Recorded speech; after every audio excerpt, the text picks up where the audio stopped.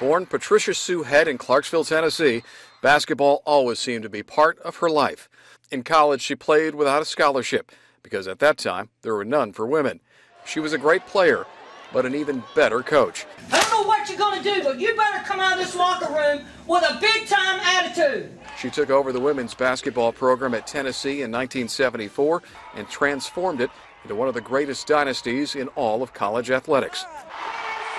In 38 years with the Lady Vols, her teams made 38 consecutive NCAA tournament appearances, reached 18 Final Fours, and won 8 national championships, including an undefeated season.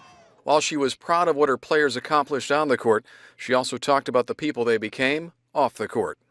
It has been a privilege to make an impact on the lives of 161 women who have worn the orange.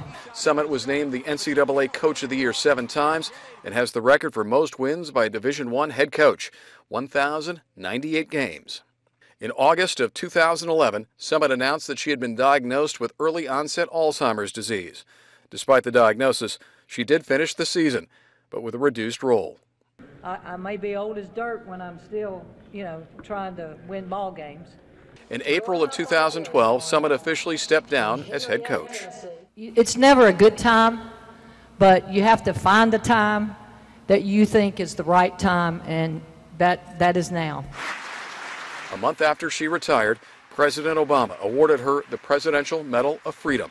Pat Summitt will be remembered for her knowledge, methods, and inspiration that extended far beyond the walls of a Tennessee gymnasium. Dan Sheneman, NBC News.